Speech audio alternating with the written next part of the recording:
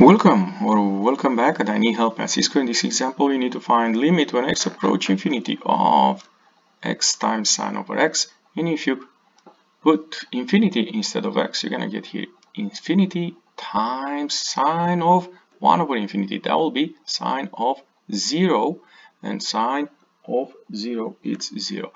So this is an undefined form, so we have to find another way to find this limit, and that way is using substitution. I'm gonna make y equals 1 over x.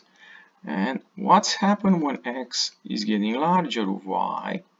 Y is gonna getting closer to 0.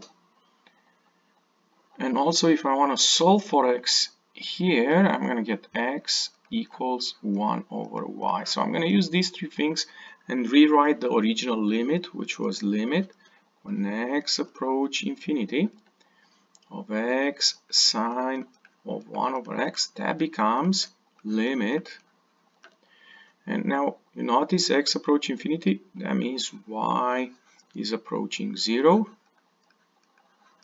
Instead of this x, I'm going to put 1 over y, we see it here, and sine of 1 over x, that becomes sine of y. So this is the same like a classic trigonometric limit on y approach to 0 of sine of y over y, which is nothing else than 1.